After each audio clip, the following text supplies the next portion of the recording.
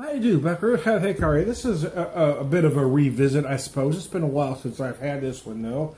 And it came in a mixed pack. It's Rod's Cream Ale from, excuse me while I scratch my eyes here, and then my nose, from Public House Brewing, St. James, Missouri. The original location was in Rolla.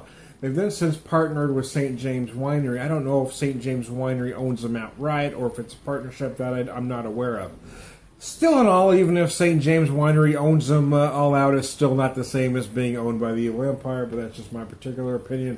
I have Rod's Cream Ale, 5.4%.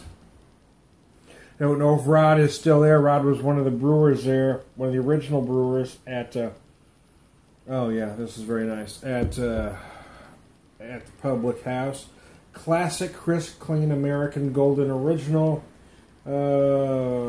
This should be served in a footed Pilsner glass. I think all their glasses should be, all their beers should be served in a footed something. Seems like they either say footed Pilsner or Belgian. I don't know. I don't get that pretentious. I'm using a glass that I bought from there. I would, think they would recommend at least one of their beers being served in their own style of glass.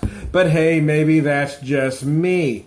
Anyways, excuse me while I come back to 40 to 45 degrees. Yeah, that seems kind of warm for a cream ale too. But again, we're talking about a good cream ale and not a macro cream ale. So I don't know exactly what's in this. They don't list it on their website. It is traditional for the style to use corn of some sort, but usually better breweries, and I know this is a fine brewery, tend to use flaked corn as opposed to, some will use grits, some will even use, a cheaper corn syrup. But flaked corn usually gives you a better, pure flavor.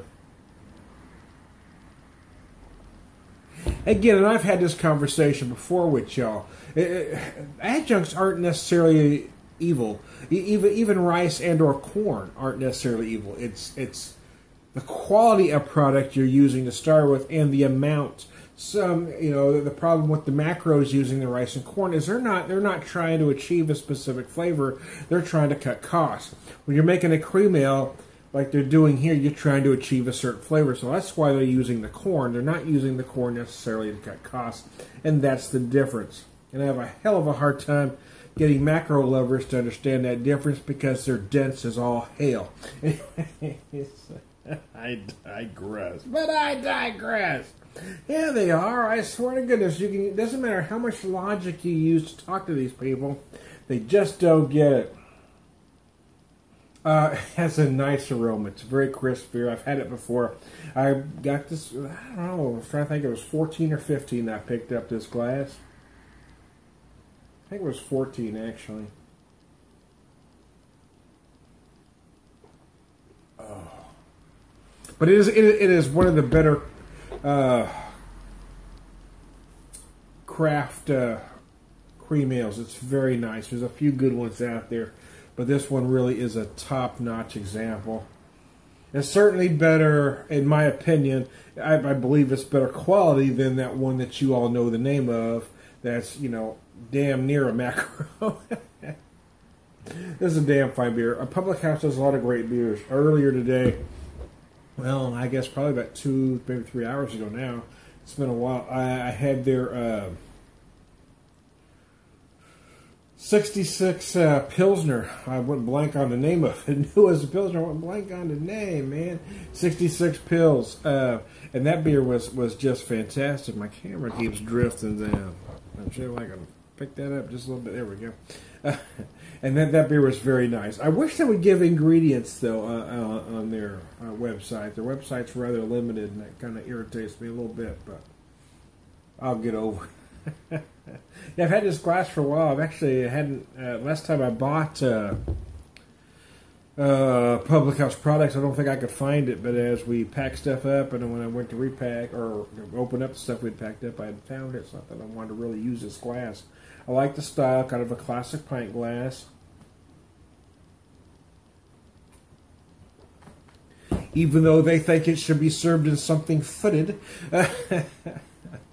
I'm not quite that pretentious, so Public House, I'm not using a footed glass. I'm using one with your logo on it. I hope you approve. Anyways, I digress.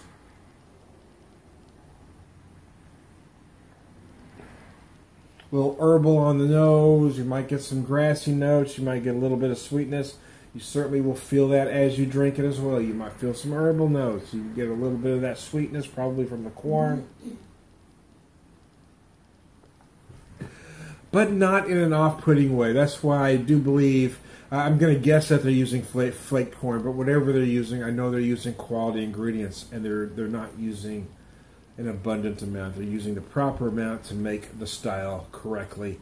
And I'm pleased with this beer. They do a lot of great things at the Public House. So they've got 2 locations, original location in Rolla. I love the St. James location. It's a little bigger. It's very nice. So either way, if you ever happen to be passing through St. James or Rolla, Missouri, and quite frankly, I'm not sure why you would, but if for whatever reason you're driving by there, you're hurtling down on 44 from St. Louis on your way to Kansas City or Springfield, Missouri. There you go. Stop at either location, but the St. James is going to be right off the highway. It's an easy off, easy on. And heck, you can even hit St. James Winery. If your wife's into wine, send her happy ass to the winery. You go have some fine craft beer. So there you go. I am Tom the Beer Whisperer. Except no imitations.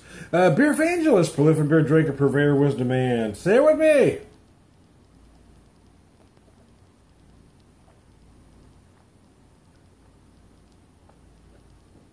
Chug-a-boom. All around good guy. Oh, I got a burp. Hold on. Oh, there we go. Excuse me. Hope I didn't get any on you.